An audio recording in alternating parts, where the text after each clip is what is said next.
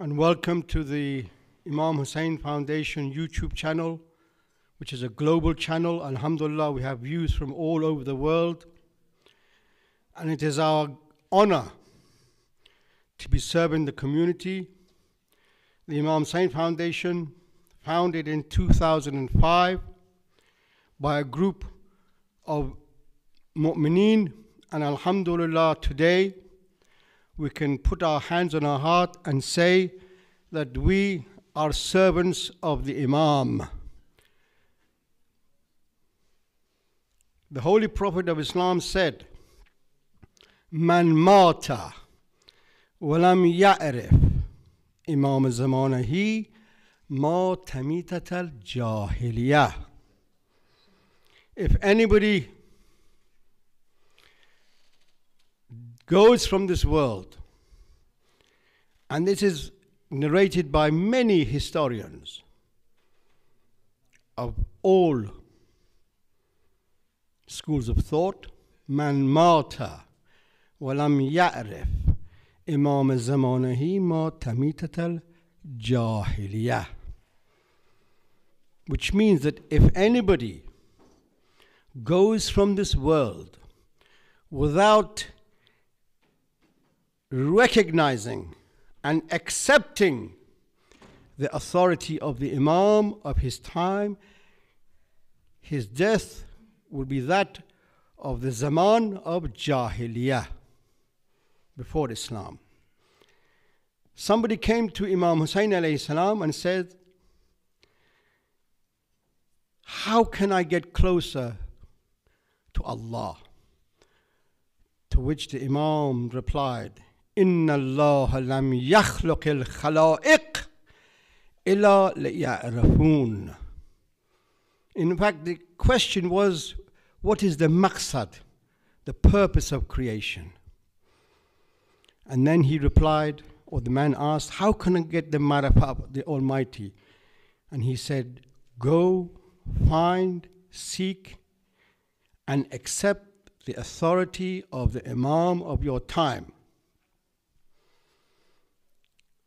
Just as the Holy Prophet was commanded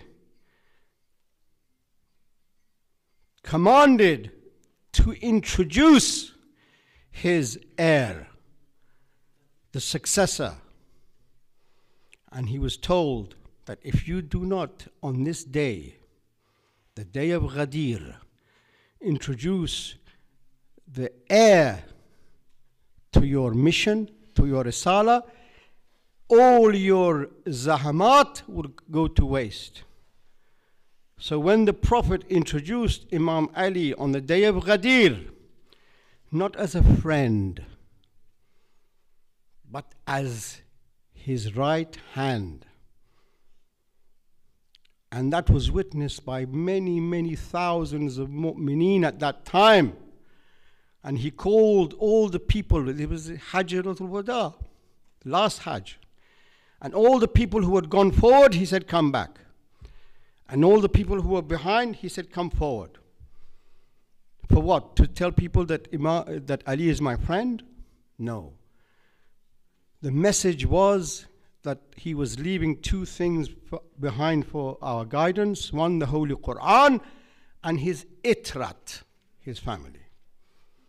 With that said, we should now really come to think and reflect upon ourselves, who we are. Imam Shanasi Mujib Khuda Shanasi ist. And if you want to know Allah, first know your Imam, your leader. Just as the Prophet had said that, O Ali, you and I are the fathers of this ummah. وَلَكُلِّ قَوْمٍ هَادٍ. And for every nation, Allah has appointed a leader. So with that said, I would now like to ask our most eloquent reciter, Haj Hassan Mirza Khani, to recite Dua Iftitah, which is a very, very spiritual dua.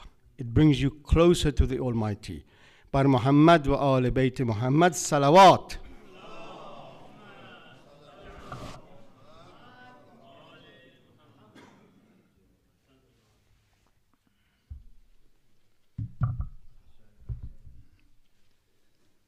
اللهم صل على محمد وآل محمد.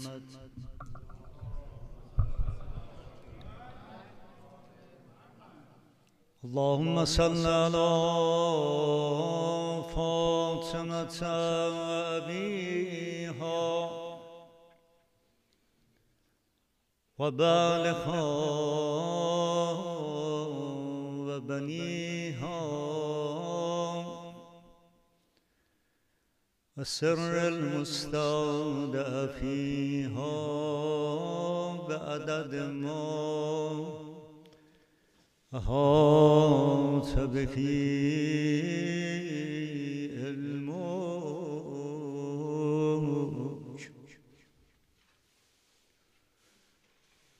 کم نکن سایه لطفت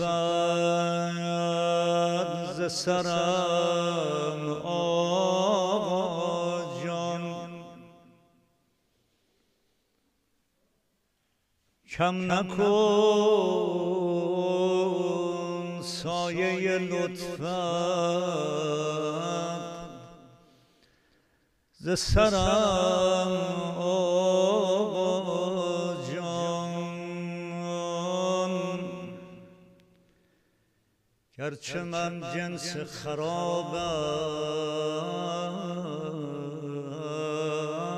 بخرم آقا جان. آنقدر فکر و خیالم شده دنیا دیگر،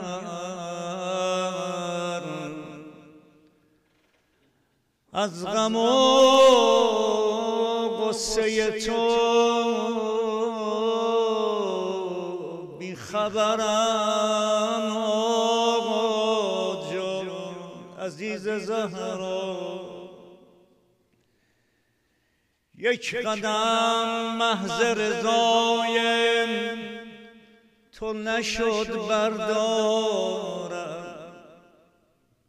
یک قدم محض رضای تو نشد بردارم. اصلا انگار فقط درد سرم آقا جان. مهدی زهرا حرف دل همه نوکرات همینه، غیر این خانه نداریم پناهی دیگر، غیر این خانه نداریم پناهی دیگر. باز کن در برویم مهدی جان، باز کن در برویم پشت درم آقا جان. حالا که دلاتون آماده شد چند بار اسم نازنینشو با هم صدا میزنیم تا دعای افتتاح رو زمزمه کنیم. یا صاحب زمان، یا صاحب زمان. حاجت داری صدا بزن. یا صاحب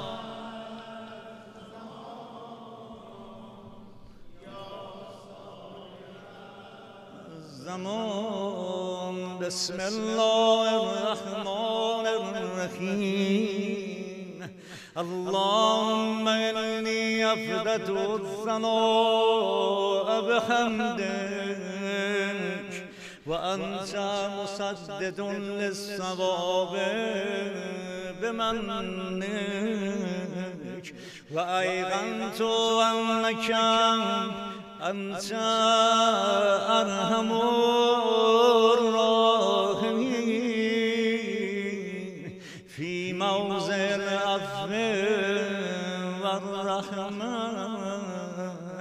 وأشد الواقفين في موضع النكال والنغمة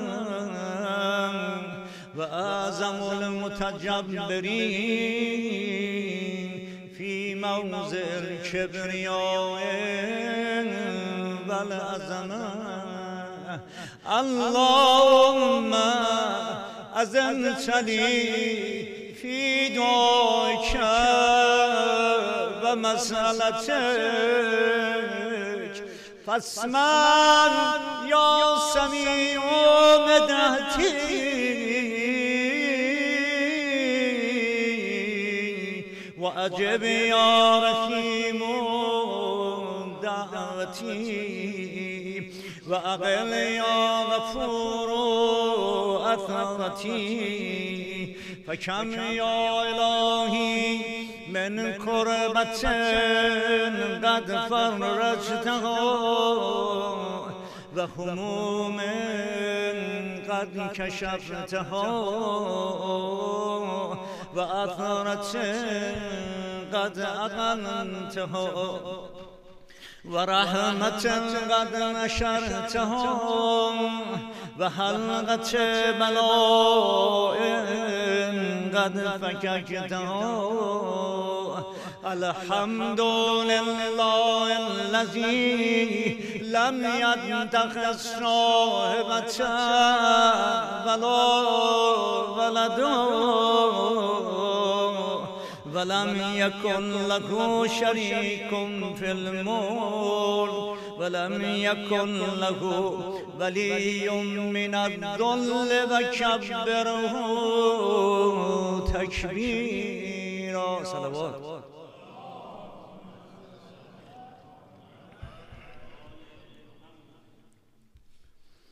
الحمد لله بجميع محامده كلها على جميع نعمه كلها.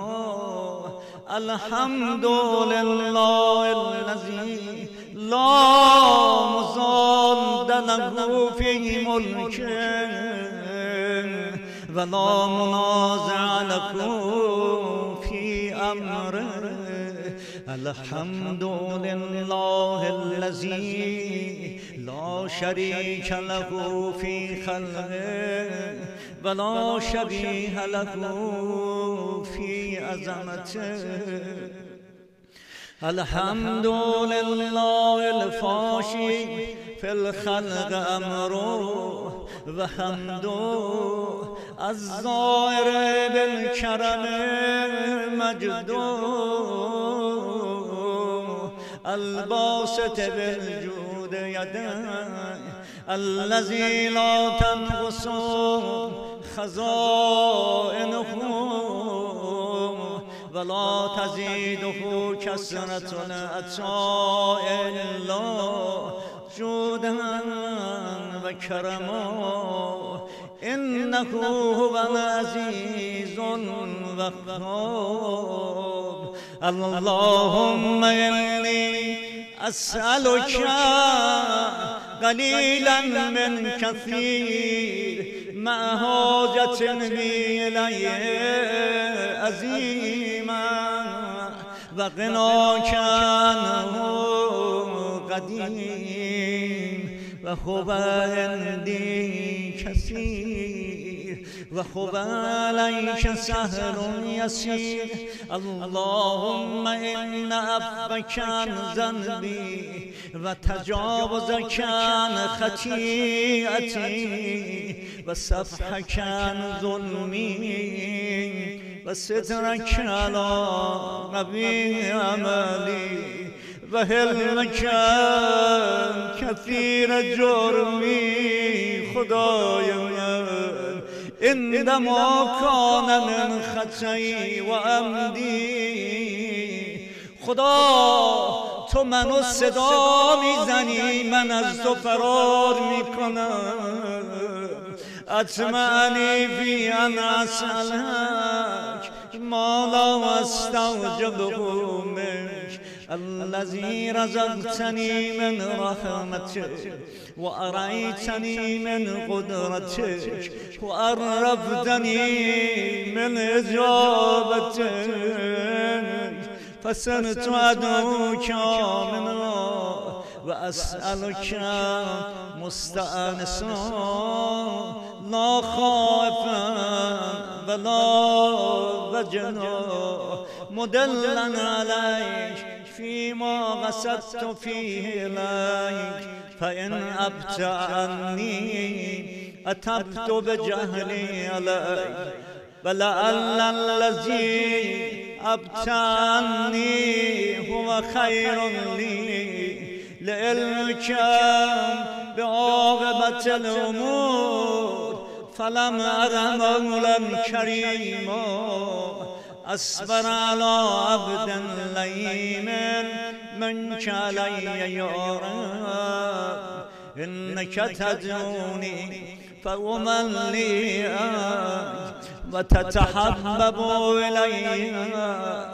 فأتبغض إليك وتتودد إلي فلا أقبل منك كأن لي التتمول علي فلم يمنعك ذلك من الرحمة لي والإحسان إلي والتفضل علي بجودك وكرمك فرحم عبدك الجاهل همه بگن فرحم عبدك الجاهل فرحم وجد علي بفضل إحسانك إنك جواد كريم الحمد لله مالك الملك مجري الفلك مسخر الرياح فالق الإصباح ديان الدين رب العالمين الحمد لله على علمي بعد علمه والحمد لله على عفوي بعد قدرته والحمد لله على طول أناته في غضبه وهو قادر على ما يريد الحمد لله خالق الخلق باسط الرزق فالق الأسباب ذي الجلال والإكرام والفضل والإنعام الذي بعد فلا يرام وقرب فشهد النجوى تبارك وتعالى الحمد لله الذي ليس لكم منازع يعادل ولا شبيه يشاكل ولا ظهیر یازد. عزیزان به معنی دعا بیشتر توجه کنید.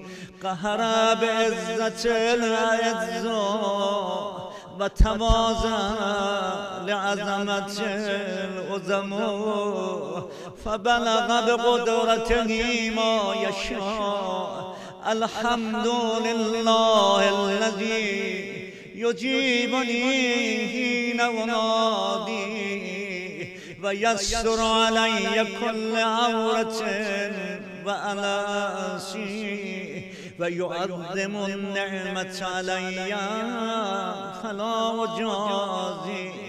فكم من موهبة هنيئة قد أعطاني وعزيمة مخوفة قد كفاني وبهجة مونقة قد أراني فأثني عليها مدها و اذکره مسبحا الحمد لله الذي لا يهتك حجابه ولا يغلق بابه ولا يرد سائل ولا يخيب عامل الحمد لله الذي يؤمن الخائفين وينجي الصالحين ويرفع المستضعفين ويزع المستكبرين ويهلك الملوك ويستخلف آخرين والحمد لله قاسم الجبارين مبين الظالمين مدرك الهاربين نكال الظالمين صريخ المستصرخين موضع حاجات الطالبين معتمد المؤمنين الحمد لله الذي من خشيته ترعد السماء وسكانها وترجف الأرض وأمارها وتموج البحار ومن يسبح في قمراتها الحمد لله الذي هدانا لهذا وما كنا لنهتدي لولا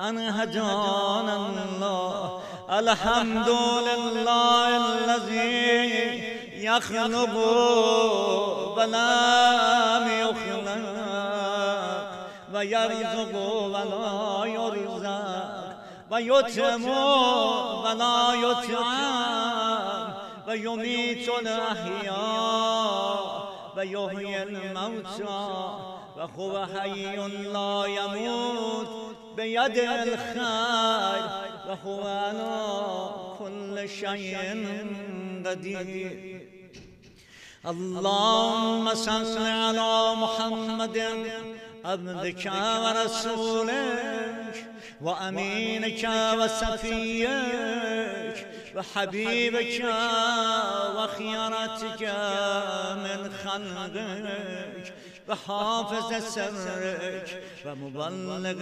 رسالاتك أفضل وأحسن وأجمل وأكمل وأزكى وأنمى وأطيب وأدحر وأسنى وأكثر ما صليت وباركت وترحمت وتحننت وسلمت على أحد من عبادك وأنبيائك ورسلك وصفتك وأهل الكرامة عليك من خلقك اللهم صل على علي أمير المؤمنين وفسير رسول رب العالمين عبدك ووليك وأخي رسولك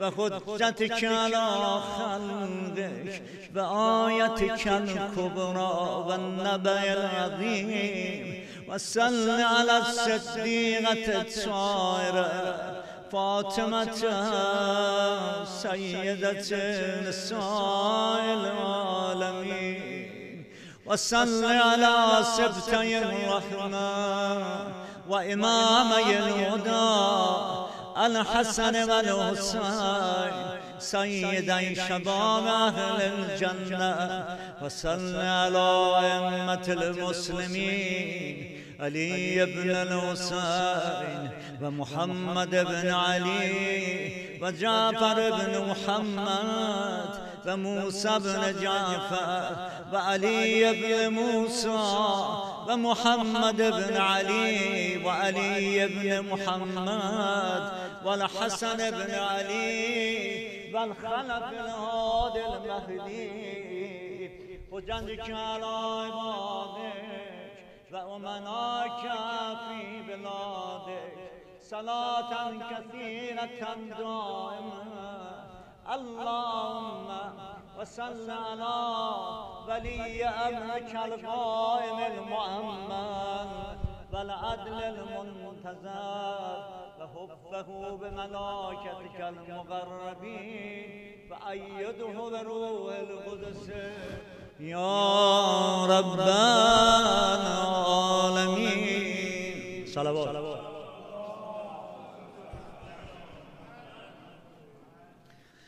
اللهم اجعل الداعي إلى كتابك والقائم بدينك استخلف في الأرض كما استخلفت الذين من قبله مكن له دينه الذي ارتضيته له أبدله من بعد خوفه أمنا يعبدك لا يشرك بك شيئا اللهم أعزه وأعزز به وانصره وانتصر به وانصره نصرا عزيزا وافتح له فتحا يسيرا واجعل له من لدنك سلطانا نصيرا اللهم أظهر به دينك وسنة نبيك حتى لا يستخفي بشيء من الحق مخافة أحد من الخلق اللهم إنا نرغب إليك في دولة كريمة تعز بها الإسلام وأهله وتذل بها النفاق وأهله وتجعلنا فيها من الدعاة إلى طاعتك والقادة إلى سبيلك وترزقنا بها كرامة الدنيا والآخرة اللهم ما عرفتنا من الحق فحملنا وما قصرنا عنه فبلغنا اللهم المم به شعفنا واشعب به صدعنا وارزق به فتحنا وكسر به غلتنا وأعزز به ذلتنا وأغن به عائلنا واغز به عن مغرمنا واجبر به فقرنا وسد به خلتنا ويسر به أسرنا وبيض به وجوهنا وفك به أسرنا وأنجح به طلبتنا وأنجز به مواعيدنا واستجب به دعوتنا وأعتنا به سؤلنا وبلغنا به من الدنيا والآخرة آمالنا وآتنا به فوق رغبتنا يا خير المسؤولين وأوسع الموتين اشف به صدورنا وأذهب به غيظ قلوبنا واهدنا به لما اختلف فيه من الحق بإذنك إنك تهدي من تشاء إلى صراط مستقيم وانصرنا بك على عدوك وعدونا إله الحق آمين اللهم إنا نشكو إليك فقد نبينا صلواتك عليه وآله وغيبة ولينا وكثرة عدونا وقلة عددنا وشدة الفتن بنا وتزار الزمان علينا وصل على محمد وآله وأئنا على ذلك بفتح منك توجل وبزر تكشف والنصر تعز وسلطان حق تظهر ورحمة منك تجللنا وعافية منك تلبسناها برحمتك يا أرحم الراحمين. صلوات.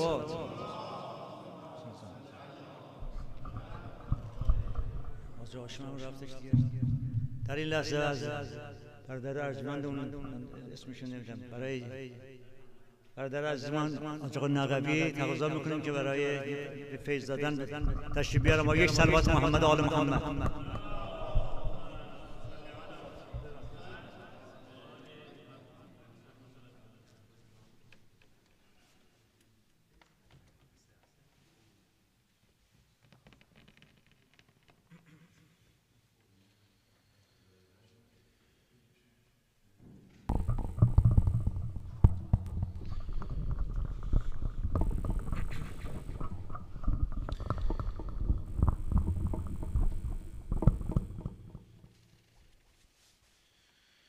أعوذ بالله من الشيطان الرجيم. بسم الله الرحمن الرحيم. الحمد لله رب العالمين بارئ الخلائق الأجمعين باعث الأنبياء والمرسلين، ثم الصلاة والسلام على سيدنا حبيبنا حبيب قلوبنا وشفيع نفوسنا أبي القاسم محمد. اللهم صل على محمد وآل محمد وعلى أهل بيته الطيبين الطاهرين. الحمد لله الذي هدانا لهذا وما كنا لنهتدي لولا أن هدانا الله. أما بعد، فقد قال الله في كتابه المبين: أعوذ بالله من الشيطان الرجيم. بسم الله الرحمن الرحيم. إنا أعطيناك الكوثر. Brothers and sisters, may we begin with salawat ala Muhammad wa ali Muhammad. Allahumma salli ala Muhammad wa ali Muhammad. Our discussion today, inshallah, will be something that we cover on a daily basis, or we encounter rather than on a daily basis. However, when we come to understand what responsibility we need to have over this mawdu', I think that requires further discussion. Our bahs for today, brothers and sisters, and our brief discussion will be based purely upon the mawdu' of shaitan. When we speak about shaitan, what aspects of shaitan are we actually referring to? What aspects of shaitan are we alluding to? And is there more to shaitan than would actually meet the eye, or that would come to our perception? So it comes to us now at this point in time to start reading through the different verses of the Quran, to start reading through the different ahadith that we have, and trying to establish the actual definition of what the shaitan actually is. Now, brothers and sisters, I ask you, first and foremost, when we look at shaitan, and when we look at the word shaitan, of course we can see this is derived from the Quran, correct? How many times in the Quran is the word shaitan mentioned, I ask you? 71. Yes? 71 times it has been mentioned in the singular, and 18 times it has been mentioned in the plural. So how many times do we have it mentioned altogether? 88. 88 times in the Holy Quran the word shaitan is mentioned, and it would be interesting to see in regards to what. So most of the instances in which shaitan is being referred to and alluded to is in regards to Iblis, right? Whenever we see the ayats of the Quran regarding shaitan, we understand that this is a discussion regarding Iblis himself. However, when we look at the other ayats of the Quran, we see that maybe it's not solely this, it's not exclusively Iblis, and maybe there's a larger definition to shaitan that maybe we are not taking into consideration. So that's our question that inshallah we are going to answer. What is the shaitan? So we are already very clear that the shaitan is Iblis. But is there a larger concept? Is there an added individual? Are there separate entities to take into consideration, Jazakallah, when we speak about the shaitan and the shayateen? Now, I mentioned in the Holy Quran, 88 times shaitan has been mentioned, right? In singular and plural forms. And an interesting fact, the malaik, the angels, have also been mentioned 88 times in the Quran. So the malaik have been mentioned 88 times, and shaitan has been mentioned 88 times. But now the question still remains, what is the shaitan? Who are the shayateen? And how does that actually reflect in my life? If it's just an external devil, then there's only so much you can do to protect yourself. However, if there is a deeper form, then what's that longer definition of shaitan that we're actually trying to get to? Right? It's a question. If shaitan is more than just iblis, what is that addition? If shaitan is more than iblis, what is that added segment? We need to identify that added segment so that we can protect ourselves. How many times in the Quran Allah subhanahu wa ta'ala is saying, protect yourself from shaitan, protect yourself from shaitan. So we do a pretty good job protecting ourselves from iblis, I hope, yes? However, we need to understand that the concept of shaitan is larger than iblis. The concept of shaitan is not limited to iblis himself. Now, what do I mean? Shaitan, when we look at the definition of what shaitan actually means, what does it mean? It's not a noun. First and foremost, people think shaitan, iblis, shaitan, one of the same. This is incorrect, yes? When we look at the word shaitan, shaitan means mischievous. If we look at the definition, it's not a noun, yes? It's not used to call someone or refer to someone. It's a describing word. It's an adjective which is mischievous. So someone who's mischievous to the root and mischievous to the core is described as a shaitan. Hence, Iblis got his name as the shaitan because this individual is mischievous to the root. But what does that mean? That the shayateen are more than just Iblis, because Iblis is simply one of the shayateen. As I mentioned, more than 70 times in the Holy Quran, 71 times it has been mentioned in the singular form. However, it's also been mentioned in the plural form. So that tells us that the shayateen are multiple.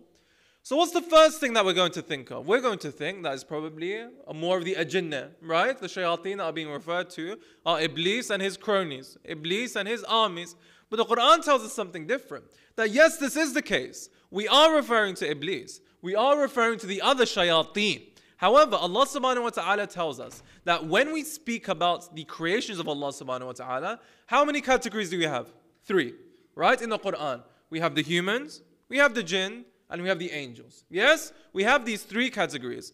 So of these 3 categories, I ask you, and this is a very important part of our discussion, which one of these 3 categories did Allah subhanahu wa ta'ala refer to as having the shayateen?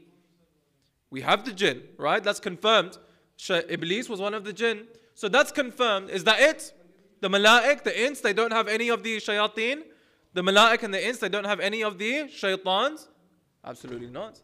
The Holy Quran, it tells us that from the ins and the jinn you have shayateen. From the people and from the jinn, you have the shayateen. So now I'm trying to get to a definition of wait. Allah subhanahu wa ta'ala is telling me to protect myself from the shaitan. Allah subhanahu wa ta'ala, every single time I open the Quran, I need to say a'udhu billah. Every single time I open the Quran, I need to protect myself from the devil, so to speak. So now this devil that I can only speak for myself growing up in madrasa, it was always visualized as this, red-horned individual who's out to attack you, and you need to protect yourself from that, right? But when we actually look at the words of the Quran, and when the Quran tells us that the shaitan is from the ins as well, what does that tell us, brothers and sisters? That tells us Allah subhanahu wa ta'ala is referring to a very, very intricate point. And if we understand this, our pursuit of, we can say, evading the shaitan and the shayateen would be much more effective. And the small story that I'm going to bring to you in order to signify this is the story of Hazrat Adam. Now, in the story of Hazrat Adam, we're all very familiar. There was a tree, correct? And he was with his wife. And then the tree was a tree that you shouldn't have eaten the fruit from. The fruit was eaten and Hazrat Adam got sent to earth, correct? However, what's the one element of the story that I'm forgetting? I haven't mentioned the part about Iblis, right? Iblis came and whispered into the ear of Hazrat Adam, and then Hazrat Adam ate the apple. I have a question for you. Where did this event take place? Heaven, right? In biblical stories, the Garden of Eden. In, for example, Islamic textures, we have seen heaven or any of the other holy grounds. Isn't there a contradiction here? Think, what did I just say? In heaven, in the Garden of Eden, Iblis was there and he whispered to Adam, wait, what's Iblis doing in the Garden of Eden? What's Iblis doing in heaven? Isn't that a question that we need to ask ourselves? Why is this occurring and how did this happen? So when we speak about the concept of shaitan and how it's larger than Iblis, is exactly in this. When we speak about the concept of shaitan and how it's larger than Iblis, is in this. It's mentioned that the shaitan, he whispered into the ears of Hazrat Adam that you should eat from this apple. And Hazrat Adam ate from the apple. So what does that tell us? Even in the Garden of Eden and even in heaven, how was it necessary for a shaitan to exist? How? The only way it's possible for a shaitan to exist in a place as perfect, as sanctified, as pure as the Garden of Eden, as pure as heaven, is if the shaitan lives within inside us. Brothers and sisters, that's the point of our discussion today. When we speak about the shaitan being from the ins, we're speaking about the nafs al-ammara. When we're speaking about the shaitan being from us, we're speaking about the nafs al-ammara. When we're speaking about Hazrat Adam and, for example, temptations and directions coming in his direction, this could be an allusion to the nafs al-ammara. So when we're speaking about this, we now come to understand that the concept of shaitan is much deeper, yes? It's not an external devil necessarily that we're just trying to combat against. It's an internal war that we're trying to win. So when we say, A'udhu billahi minash shaitanir rajim, my automatic assumption would have been what? My automatic assumption with A'udhu billahi minash shaitanir rajim would be, I am now putting borders around myself. Yes, I'm protecting myself from the shaitan that is coming. But with our new definition and with our revised definition of who the shayateen actually are, what is A'udhu billahi minash shaitanir rajim in actuality? It's a tazkiyah. It's a purification. You're purifying yourself. Yes? When we do A'udhu billahi minash shaitanir rajim, do not try and negate all responsibility and say this is all the work of shaitan. This is all the work of Iblis. Allah subhanahu wa ta'ala is telling you the nafs al-ammara that you have control over yourself. When you say A'udhu billah, that's the part of yourself you're trying to rid. That's the part of yourself you're trying to expel. That's the part of yourself you're trying to put away. So we have shayateen in two forms, yes? We have seen the external devils, of course, they're out to get us. And of course, we need to protect ourselves. But one point that we actually need to start taking responsibility for is the inner shaitan that we have within inside us and how we are combating that. How we are doing tazkiyah to get rid of the inner shaitan. How we are doing tazkiyah to get rid of that inner devil, we can say, that conquers over our desires at some point. And we can say, a lot of times it becomes successful. So the jinn and the ins are now different in that instance. And the shayateen, we can see, fall into both camps. They fall into the camp of the ins and they fall into the camp of the jinn. So who are the jinn? The jinn themselves, they are mentioned 22 times in the Holy Quran. And if we look at Mullah Sadra's definition of what the jinn are, I think that's the best definition we have. Mullah Sadra said a jinn is where the components of their body are dispersed. And when they're dispersed, they can't be seen. And when they come back together, they can be seen again. And Mullah Sadra, he brings it similar to water vapor. He says when water disperses into water vapor, you can no longer see it. However, when it comes back into form, it has a physical presence. So that understanding of the jinn now tells us, yes, of course, there's a protection we need to do from the outside, but primarily, we need to take responsibility for our own sins. We need to take responsibility for our own actions. What do we hear most of the time? Oh, you know, this was just shaitan. He deceived us. This was shaitan. He did this to us. I have conversations with people. A'udhu billah, they put sometimes more power in shaitan than they do with Allah subhanahu wa ta'ala. I can't go there, you know, shaitan. I can't do this, you know, shaitan. I can't speak this. I can't do that. And they're just having a conversation. A'udhu billah, for example, I can't walk in a mosque at night time. You know, shaitan. We need to understand that in the Quran, Allah subhanahu wa ta'ala has warned us against this. He said, do not bring the jinn in line with Allah subhanahu wa ta'ala. And what are we doing? We're bringing the jinn in line with Allah subhanahu wa ta'ala. When we, for example, start fearing the jinn, when we start fearing the shayateen, Allah subhanahu wa ta'ala is telling us that do not bring the shayateen in line with me. Do not bring the shayateen in line with the ultimate essence of Allah subhanahu wa ta'ala. So to conclude my point, I have now run out of time. I would just like to state the following. When I mentioned that the point about the shayateen is as follows. That we need to try and negate it. We need to try and have an inner purification. And we need to take responsibility of our actions and understand that the sins we're doing are entirely our responsibility.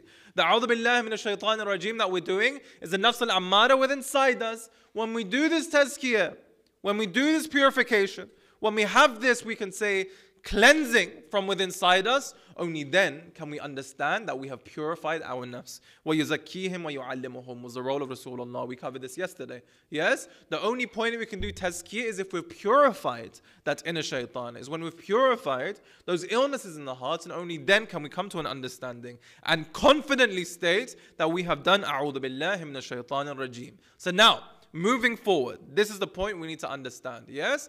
In the Holy Quran, it states, Allah subhanahu wa ta'ala states that you need to understand all hope lies with Allah subhanahu wa ta'ala, and all fear lies with Allah subhanahu wa ta'ala, not of its essence, yes, of the punishment.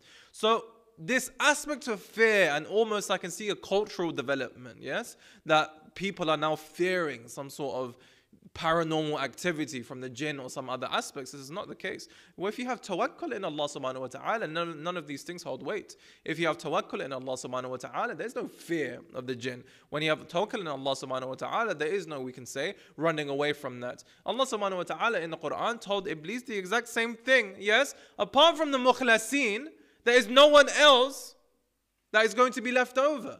You can, for example, deceive everyone else, but my pious servants will not be listening to you. My pious servants will be in a position to not adhere to your commandments. The rest will be your soldiers. The rest will be your followers. However, when it comes to the mukhlasin, only they will be listening to me. And the mukhlasin are those who purify themselves. The mukhlasin are those who take responsibility for their sins. The mukhlasin are those who actually take accounts that I have done something, and this is something I've done wrong. We can't now start blaming the devil and the shaitan and Iblis and everyone down the list, yes?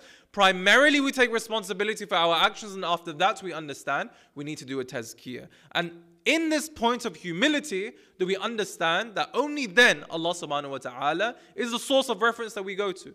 We can do as much as we want, but at the end of the day, Allah tells us what? You need to have tawakkul, yes? So when you do dua in that manner. You know, don't grant me, you help me. Not that I can do it, you help me do it. Of course, you need to try and strive to go further. But the ultimate crux of the matter, brothers and sisters, and the ultimate, I would say, conclusion of our discussion today is that we try and pursue in endeavors, but we need to understand at the end of the dua, ultimately we are powerless, and the only power we get is from Allah subhanahu wa ta'ala. So when we pray and when we do dua in order to repel the shayateen from us, we need to, of course, ask for our own strength and discipline, but ultimately we say, everything is in your hands and I rely upon you to give me the strength. I rely upon you to take me away from this. Only then are we able to be of the mukhlisin. May Allah subhanahu wa ta'ala grant us the tawfiq to be of the mukhlisin, inshaAllah. May Allah subhanahu wa ta'ala grant us the tawfiq to be raised in the army of Imam Sahib al-Asr wa Zaman. May Allah subhanahu wa ta'ala grant us the tawfiq to succeed in jihad akbar. Wa akhir da'wana walhamdulillahi rabbil alameen. Salawat ala Muhammad wa alihi al-tahirin.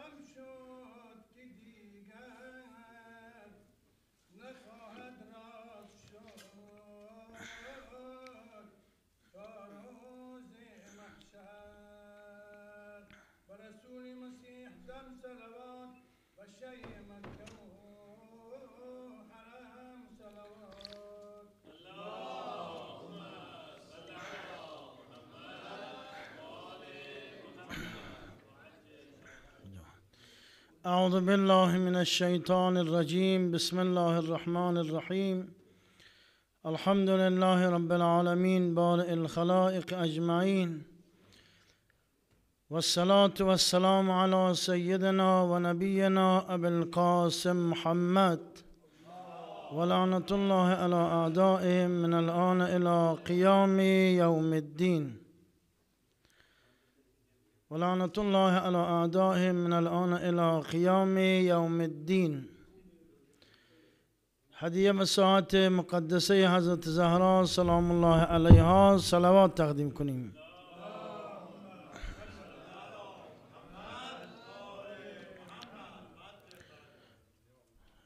بیست و پنجمین روز از ماه مبارک رمضان را به لطف خدا و عنایت ائمه طاهرین سلام الله علیهم اجمعین سپری کردیم. خداوند انشاءالله این طاعات و عبادات همه مؤمنین و مؤمنات را به نحو عالی قبول بفرماید.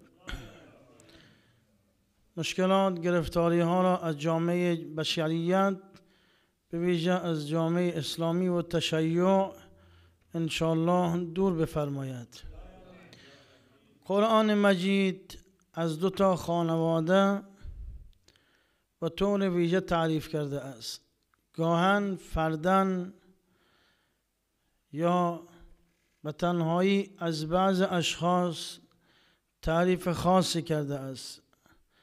از جناب یونس علیه السلام، از جناب نوح علیه السلام، مؤمن آل فرعون، از اینها تعریف خاص و ویژه کرده است.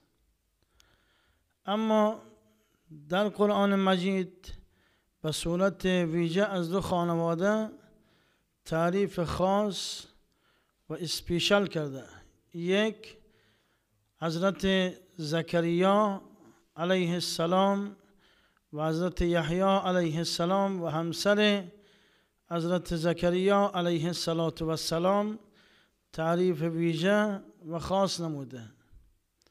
چرا؟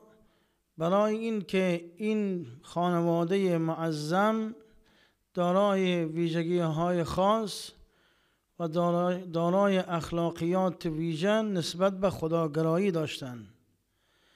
اولین ویژگی که این خانواده داشتند قرآن مجید در سوره انبیا آیه 90 بیان کرده است.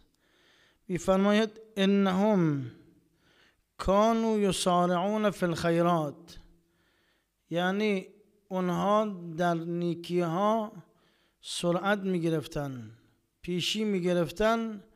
برای چی؟ برای این که در قرآن مجید فرموده است فاستبقوا الخیرات، یعنی گاهن انسان در بعض کارهای خیر از یکدیگر سبقت میگرفتن. دلیلش چیه؟ دلیلش اینه که به اون مقام معنوی که خدای باری تعالی در قرآن مجید تعریف میکند و وجود نازنین و مقدس پیغمبر خدا برای من و شما بیان میکند. شخص آمد محضر پیغمبر خدا، یا رسول الله گرفتارم، چیز ندارم، مشکلات دارم، مشکلاتم را حل کن. کسی خودش را تکان نداد. دیدن یک مرد بلند شد، مثلا 10 دینار بهش داد. تا این شخص این 10 دینار را داد، دیگران آمدن چیکار کردن؟ شروع کردن به کمک کردن. وجود نازنین و مقدس حضرت فرمودن آی جوان، 10 دینار کمک کردی و مشکلات این شخص به تمام معنا برطرف شد. در تمام خیرات و مبرات شما شریک هستید. اگر یک جایی میبینید که یک بنایی مثل حسینیه، مثل کلینیک، مثل بیمارستان، حوزه، دانشگاه تأسیس می شود، اگر شما اولین فردی بودید که کمک کردید، الی یوم القیامه اگر اون حسینیه، اون مسجد، اون دانشگاه، اون کلینیک یا اون شفاخانه باشد، شما در اون ثواب اولیه شریک هستید. در تمام ثواب ها اسم شما ضبط می شود. چرا؟ چون اولین کاری که کردید شماها بودید. پروردگار عالم می فرماید که حضرت زکریا علیه السلام و حضرت یحیی و همسرش در کارهای خیر نسبت به یکدیگر سبقت می گرفتن، در نیکی ها همیشه سبقت می گرفتن، همیشه کارهای خوب را انجام می دادن.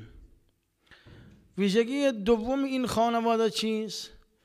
و یدعوننا رغبا و رهبا، به خاطر عشق به خداوند باری تعالی از عذاب روز قیامت خدا را همیشه می‌خواندند. چرا؟ برای این که به خاطر عشق به خدا و دوری از عذاب خدا را می‌خواندند. و یدعوننا رغبا و رهبا، به خاطر عشق به خداوند و دوری از عذاب پروردگار را می‌خواند. چرا می‌خواند؟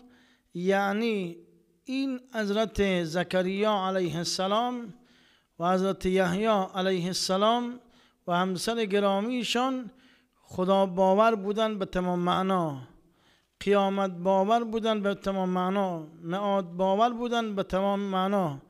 اگر در جامعه اسلامی خدا باوری کم شود، فساد حاکم می شود. اگر معاد باوری کم شود، در اون جامعه فساد حاکم می شود. یعنی زن به مرد اعتماد نمی کند، مرد به زن اعتماد نمی کند. از اون طرف هم وقت معاد باوری کم شد، مرد خدمت شما شود که لقمه حلال سر سفره نمی آورد. برای چی؟ برای اینکه اعتقاد به عالم قیامت ندارد. اگر معاد باوری در وجود انسان ایجاد شد، انسان به اوج عزت میرسد. خدا رحمت کند آیت الله آزمای خویی رحمت الله علیه را یکی از مقلدینشان از پاکستان کویته چند عدد خدمت شما عرض شود که الکین یا فانوس آورده بود. الکین یا فانوس آورده بود که آقا این خمس من هست. وقتی این حالا می آورد 3 ماه بعد یا 4 ماه بعد دوباره بر می گردد. امین بنده خدا میگه آقا من میخوام آقا را ببینم. وقتی خدمت آقا می رود می بیند چند تا از این خدمت شما شود که پیچ و مهره خدمت شما شد، پیچایی که مانده بود. گفت آقا اینها را آوردم خدمت شما که مال اون فانوسا و الکینا بود. آقا یک تعجب کرد، گفت مشکل نبود. عرضه داشت آقا جان بزرگوار مرجع عالی مقام، خدمت شما شود که این مال خداست، مال پیغمبر است، مال یتیم است، مال ابن السبیل است. اینها رو ما آوردم که خدای نکرده روز قیامت مدیون نباشم. وقتی معاد باوری در وجود انسان حاکم شد، انسان از مال حرام دوری می کند، از شیء حرام دوری می کند. وقتی از شیء حرام دوری کرد، اون زمان خدمت شما عرض شود که از عبادت خودش لذت می برد. بعض موقع افراد نماز می خواند، روزه می گیرد، تمام کارها را انجام می دهد و اما از روزه خودش بهره ندارد، از عبادت خودش بهره ندارد. یعنی شیرینی و حلاوتی که در عبادتش باشه نیست. دلیلش چیه؟ دلیلش این است که آقا جان مال حرام در وجود او حسابی نفوذ کرده است. وقت مال حرام نفوذ کرد، این انسان دیگه اگر رکوع میکند، سجود میکند، هر کاری میکند به ظواهر عمل میکند. ولکن وقتی کسی که مال حرام نخورد، الله اکبر میگه، تکبیرت الاحرام، رکوع سجود وقتی انجام میدهد، از عبادتش به تمام معنا لذت میبرد. دومین خانواده‌ای که قرآن مجید تعریف کرده است برادران، خواهران، جوانان، خانواده پیغمبر خداست. خانواده پیغمبر خداست. خانواده پیغمبر کیاست؟ عبارت از امیر المؤمنین فاطمه زهرا، امام حسن و امام حسین علیهم صلوات الله است. خب چگونه تعریف کرده است؟ یوفون بالنذر. امام حسن و امام حسین علیهم السلام مریض الحال شدند، نیت کردن، نذر کردن که برای شفای این دو بزرگوار چند روز روزه بگیرن. خب روزه هم گرفتن. امام حسن و امام حسین علیهم السلام شفا گرفتن. اگر طب اون روزم لازم میشد برای این که تب بیاد پایین، آب به سر و صورت امام حسن و امام حسین بزند، به پاهای این دو بزرگوار بزند که تب بیاد بالا، این کار را هم انجام میدن. اما وقت این نذر به پا می شود و یوفون بالنذر، به نذر خودشان وفا میکنن. بعد در قرآن مجید می فرماید و یخافون یوما کان شره مستطیرا. قرآن عجیب است که می فرماید این بزرگوارا از روزی که عذابش گسترده است می ترسن. از روزی که عذابش گسترده است می ترسد. و یطعمون الطعام علی حبه مسکینا و یتیما و اسیرا. بعد این غذای خودشان را به کی میدهند؟ به یتیم میدهند، به اسیر میدهند، به مسکین میدهند. بعد قرآن مجید اصل کلام، جان کلام را بیان میکند، میفرماید اینها کسان هستند لا نريد، سبحان الله، انما نطعمكم لوجه الله لا نريد منكم جزاء ولا شکورا. میفرماید ما این غذای را که برای یتیم دادیم، برای مسکین دادیم، برای یتیم دادیم، این به خاطر خدا بود، به خاطر پروردگار عالم بود و از هیچ کسی پاداش نمیخواهیم، از هیچ کسی خدمت شما عرض شود تشکری نمیخواهیم. اونی که بناس ما را پاداش بدهد، اجر بدهد، پروردگار عالم است. خب از این جریان آیان چی بناس ما یاد بگیریم؟ از قصه حضرت زکریا علیه السلام و حضرت یحیی علیه السلام و مادر بزرگوارشان ما این را باید یاد بگیریم که قرآن مجید این دو خانواده را چگونه تعریف میکند، چگونه تمجید میکند. اول میفرماید خب اینها چی کاره بودن؟ اولین ویژگی خانواده حضرت یحیی، حضرت زکریا علیه السلام این بود که در کار خیر سبقت میگرفتن. دوم خدا را با عشق، با رغبت میخواندن. سوم و ما کانوا لنا خاشعین، یعنی برای ما، یعنی برای خدا همیشه اینها خاشع بودن و خضوع توأم با ادب. چون در نماز ما وقتی که نماز میخوایم بخوانیم گاهی یکی کلش را میخورد، یکی پیشانیش را میخورد، یکی دست به گوشش میکنه، یکی دست به بینیش میکنه، نمیداند که آقا محضر کی وایستاده، محضر کی استاده شده. میخواد برد پیش یک نفر حاجی از وطندارای خودش، از همشهریای خودش که یک مقدار پولدار است، لباس نو را میپوشد، لباس نو میپوشد، مرتب میکند، ریش، سبیل، سر و رو را درست میکند، مسواک میزند، خدمت شما عطر میزند که مبادا اون آقا به این آقا بخندد یا مسخرش کند. تمام اینها در بحث خدا وارد شده است. میفرمایید وقت نماز میخوانین بهترین لباستون را بپوشید. وقت نماز میخوانید عطر به خودتان بزنید. وقت نماز میخوانید خدمت شما عرض شود که مسواک بزنید. وقت نماز میخوانید سعی کنید که با حال بخوانید، یعنی خمیازه نکشید، خوابتون نبرد، دست به گردن و دست خدمت شما به گوش نبرید.